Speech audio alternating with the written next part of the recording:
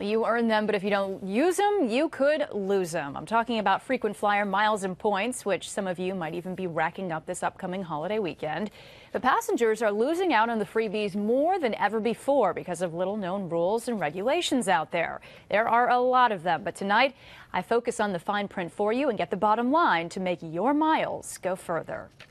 Like planes in the sky, the use of frequent flyer programs today is soaring. The knowledge of their rules? Not very good. Well, that's a bit more grounded. People have to be aware that there are stipulations when you travel. There are rules and regulations, and the airlines are usually pretty strict on them. Right now, at least 100 million people in the U.S. are active in at least one frequent flyer program. In 2012, about 21 million of those people flew for free. Are the airlines pretty clear, though, about stipulating when you can and cannot use those miles or points?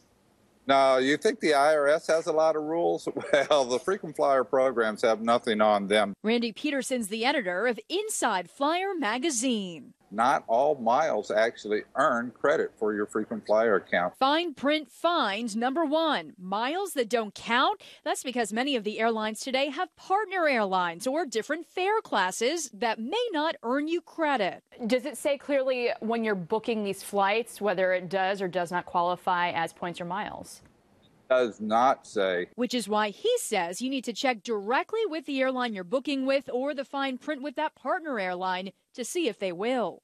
Another fine print find to watch for, miles or points that expire. I get letters almost daily from people that have lost their miles. Any idea how many miles actually expired last year? Honestly, about 40 billion miles expired last year from people not paying attention. Some airlines do tell you up front, JetBlue on its site saying that points don't expire as long as you have activity at least once in a 12-month period.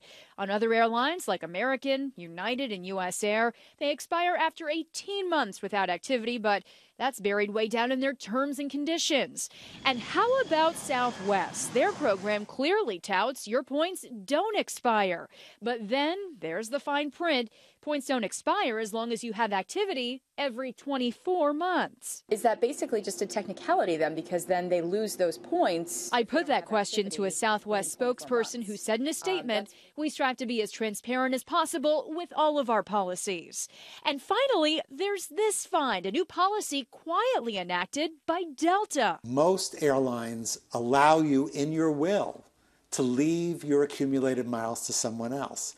Delta just changed the rules in mid-March to say no more. Now the airline says when you die, you can kiss those miles goodbye. We all think that we own our frequent flyer miles, but if you ever spend any time in the fine print, you'll find out that actually the airlines own the miles. Meaning they can disappear right into thin air.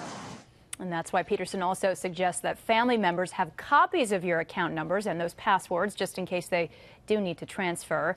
And one more helpful suggestion, he says that it might be a good idea to redeem those miles as hotel points since typically they have very few problems, if any at all, when it comes to restrictions.